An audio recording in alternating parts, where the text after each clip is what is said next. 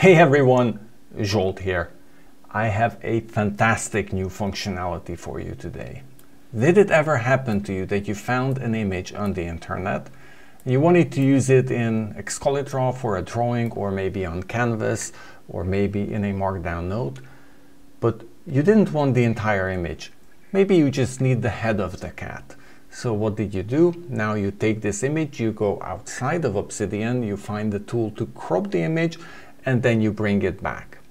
It's a hassle. So now I have a solution for you. If I have an image here, and later on I'll show you the same in a Markdown Note and on Canvas as well, so stick around. If now I press Ctrl P, I can simply type in crop image and press enter, and you can see that here on the side a cropping window opened. There was also a notice here telling me that this is a special Excalidraw window because this is used for image cropping. And to get the basics of the cropping, I'm going to show you lots of special features here. So again, stick around because I have lots in store for you. But the basic functionality is I can just simply crop the image. I can drag the sides in like this, and I can select the head of the cat like this. And when I come back to my image, it will refresh. And now I have the cropped head of this cat. Now I told you there's more. So the next level where you can go with this cropping is this is actually not only cropping, but you can add a mask to the image as well. A mask is a set of shapes that you can place on top of the image.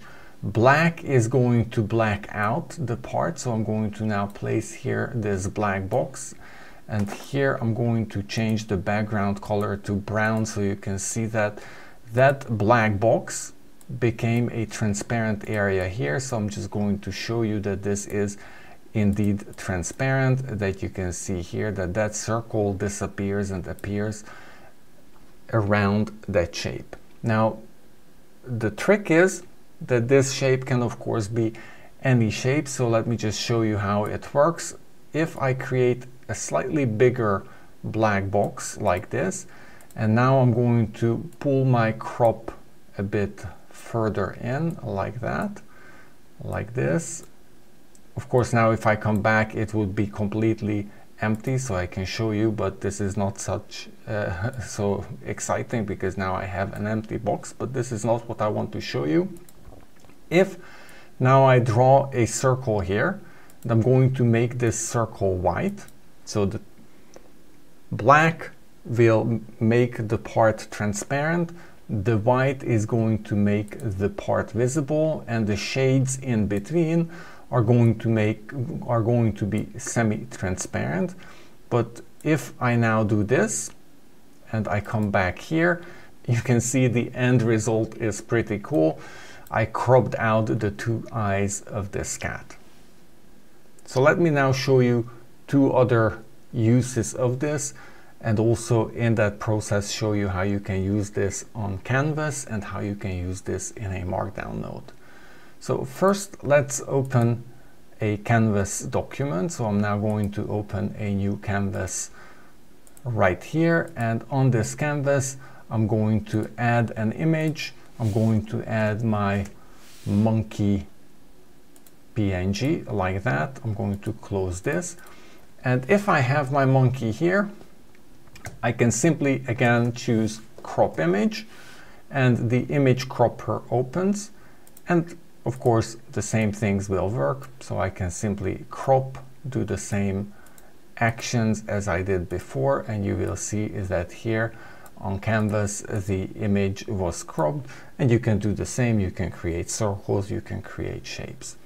Now the fun additional bit that is sort of a hidden functionality or an unintended but very useful feature is if I now write something around the image. So I'm now going to choose this white color, and I'm going to just write something here with large letters. So these are my notes about the image. And I can even add white arrows. So for example, I'm going to add this white arrow that points there, because white is going to make it is not going to change the visibility of the image. So I can also add maybe here that these are the eyes, like that. And so I can create this image where I have maybe a family photo and I can put arrows there pointing who's who. But when I use it here, then nothing of this is visible. Now, of course, if I would make the arrow black and I would come back here, then you can see the black arrow. But if the arrow is white, then the arrow and the text around the frame are not visible. Why is this good? Because this way you can add metadata to an image that you're using in a drawing on canvas or maybe in a Markdown note. And then let me show you the final use case. Let's open now a new Markdown document. So I'm just going to create this blank document right here. And we're going to pick up a nice colorful image. I'm going to use this image and drop it in here. Let's make this into an embedded image. So now I have this beautiful color splash right here. And let me show you another cool trick that you can do. Let's close this here. Let's come down here and press Ctrl P and type in crop image. So again, the image cropper opens. The same things are true as before. But now what I'm going to do is I'm going to draw this black rectangle here. I'm going to crop my image like this, and maybe like this, and I'm going to crop it like this. And now what I'm going to do here is I'm going to add some white text like this, and I'm going to type in hello world. Maybe we're going to use this font like this, and I'm going to make this as big as possible, like that. And now I guess you can imagine what we are going to see. Think about what you're expecting to see. You're going to see the text with the color of the background right here.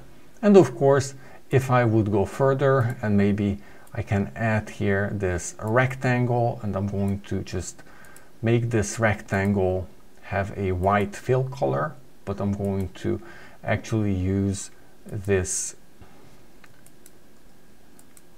fill like this, and I'm going to make the border color transparent. And now if we come back, then you can see that the fill shade of this rectangle will be reflected in the colors right there. So if now I would change this maybe to like this, then you can see that now my hello world follows that coloring. So that's all I wanted to show you today.